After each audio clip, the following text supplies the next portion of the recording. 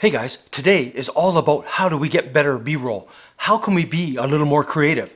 I'll be using the Hohem iSteady Mobile Plus, the 2022 version, so it's the updated version of the gimbal, and I'll be using an iPhone 11.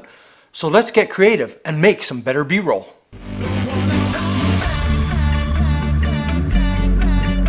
The first move we're going to look at is the pan. I know, you've seen it 1,000 times, and so have I. But it is still a good shot. Now, when I do the pan, look, two hands on the gimbal, and I'm rotating at the hips. I'm kind of locking my arms in so I get the smoothest rotation I possibly can. As I say, it's a good shot, and it's a nice piece of B-roll.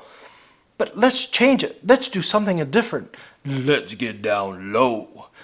Let's get down low and see what difference it makes. Now you can see I'm doing a slow pan, but because the grass is close, it gives a sense of speed and motion going across greater than the standard pan. And it's a whole different angle because you're looking at it from a lower perspective.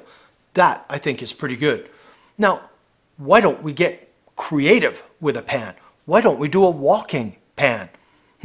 Check this out. I'm basically walking forward with the gimbal in front, and I'm rotating it to the side, and I'm rotating it all the way to the back. So the pan is from the front of me all the way around to the back of me while I'm walking. That, I think, is pretty cool. That is a creative pan move that you don't normally see very often. So that's a way we can up our game and get better B-roll. Now, the next one we're going to look at is the reveal. And this one's been done quite a few times before. You can see I'm coming from behind a subject and I'm exposing the scene behind. I've locked the focus and the exposure on the scene that I want to show after. That way I'm not getting a bumper shift. So you can see it's just a nice smooth motion across, revealing the scene I'm in. You can do it left to right, right to left, up, down, whichever way you want to do it, they all work.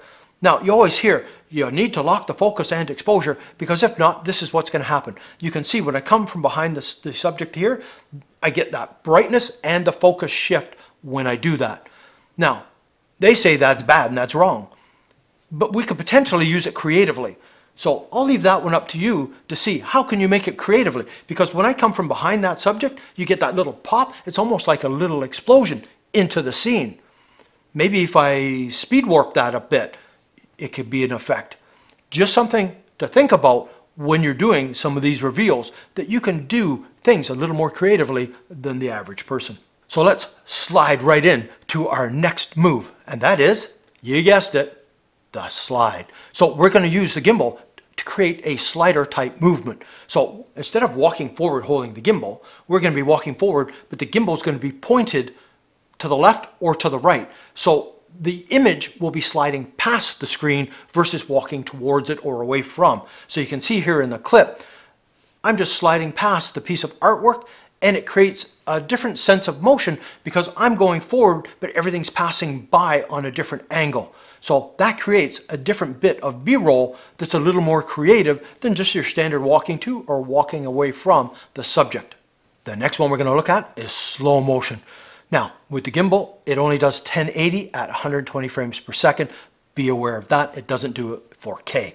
So I love slow motion, and I love when it's included into some video clips, and I love watching a lot of slow-mo stuff. I think it's really cool and could be incorporated very creatively. So didn't have much else to do slow-mo with, so what do? I use myself.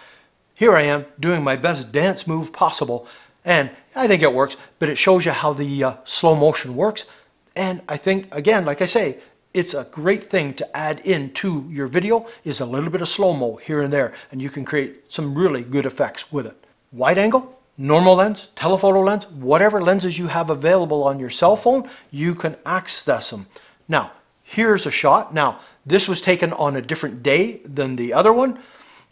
Just so if you all of a sudden wonder why it's bright and sunny, because it was filmed on a different day. But anyways, this is a normal lens, and I'm just panning across this little pond. Looks great. Now what happens when I go into wide angle? Oh, do you see the problem on the right there? The arm of the gimbal shows when you go into your wide angled lens. Now it's not a problem because you saw I just tilted the gimbal into flashlight mode, and as soon as I did that, the elbow disappears. The scene didn't change, just the elbow disappeared. So that's your workaround to use a wide-angled lens with the Hohem iSteady Mobile Plus. Go into flashlight mode, use wide angle, not a problem. But look at the difference between the two, between the normal and the wide angle. The wide angle makes it look like it's a lot bigger pond than it actually is. Let me put these clips side by side for you so you can really see the difference between the normal lens and the wide angled lens. There's a dramatic difference between the two. So don't be scared or afraid to use different lenses for different purposes to create different feelings and effects.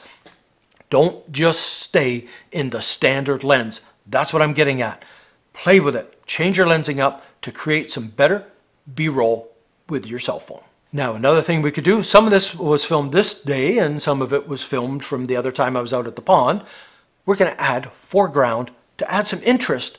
Not only to interest, you can add a sense of speed. If you remember when I was down low doing the grass coming across, anything coming across creates some more interest. So you can see I'm just kind of using a bit of the plants here to create a bit of foreground, which adds depth to the scene. It adds a kind of a peaking reveal to the scene. It adds a bit of motion more to the scene. It could be used really effectively, almost like a voyeur, poking through the trees, spying through to the pond in the back, or whatever your subject is.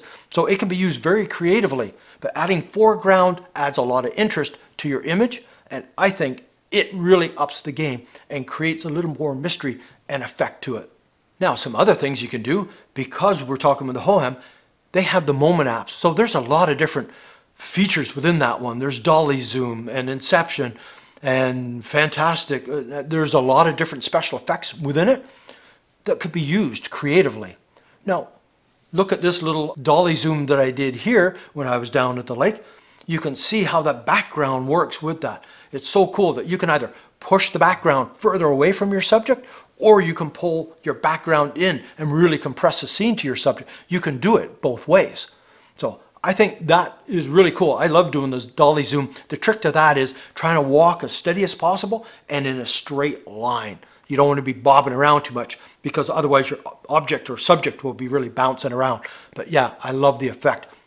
Now, another one that can be very creative, but you got to use it in the right place and the right time for it to really have that impact, and that is inception. Check it out on this piece of artwork. I think that is really cool. Twisting and turning and spinning. The effect, in my opinion, is awesome. You can incorporate it into your video, but use it creatively. Otherwise, it tends to be kind of out of place because it's such an unusual move where you're doing that spinning around. And I love with the Hohem that he has the ability to do a huge rotation. As I say, you incorporate some of these unusual and different pieces of B-roll into your video that you're doing, and you can get a really cool look when you add some of this creative B-roll other than just your standard kind of pan, walk, move. Get creative. Think outside the box. What happens if I use a wide-angled lens and get down low and move? I've shown that in the past. It looks really cool because it's a different angle that you don't normally see. What happens if we get up high shooting down and moving? Think outside the box. What happens if we do an inception low to the ground? There's so many possibilities of things that you can do to get better B-roll. So anyways, that's it for this one. Hopefully I've given you some new ways of doing things on old ways. Like I say, a pan move is a pan move. But what happens if we do the walking pan? See? Think outside the box. Get creative. Have fun.